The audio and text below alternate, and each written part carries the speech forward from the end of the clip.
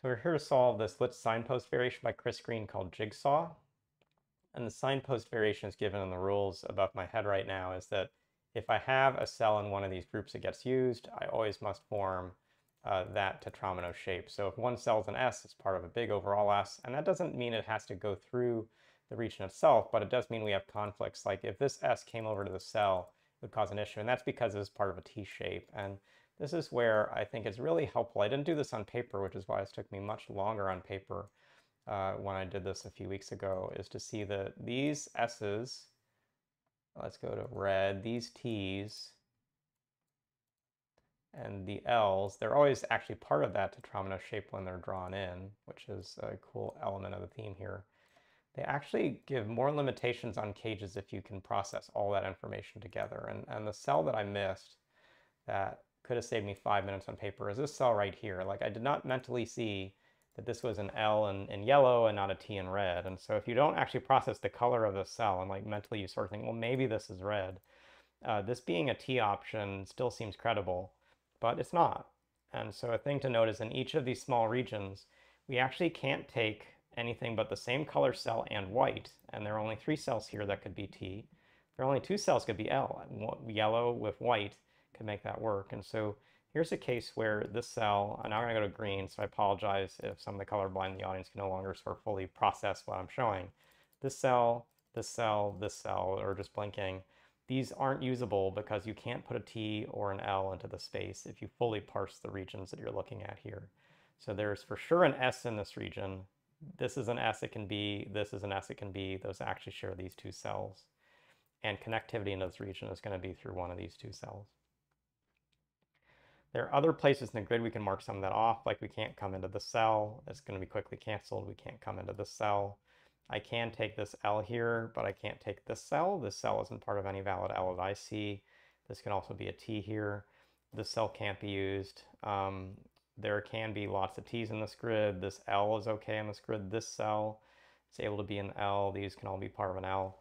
There's something else we can mark in. So I come to this helper markings. I'm certainly not coming across these borders that would have 2 forced cells that are part of the same region shape. So another thing we can do in this puzzle is see where we've got these crossings across borders, we can mark some of these cells off, and actually like up here, this T isn't reachable, so we can actually cancel that sooner. But this connection through this L is probably going to prove to be pretty important as we get a little further into the solve. So let's actually work through the solve. Starting from this lower right corner, as long as you don't miss it like I did on paper.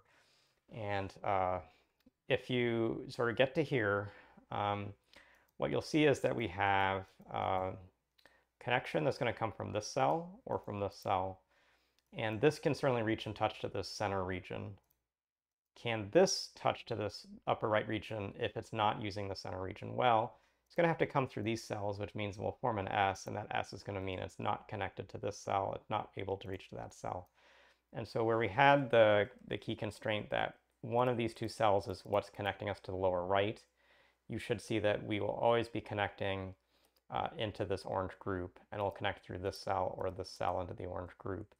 And so the I in the center region has to join through this or through this, which means going through the colors we have. Every other cell in the space cannot be part of that I.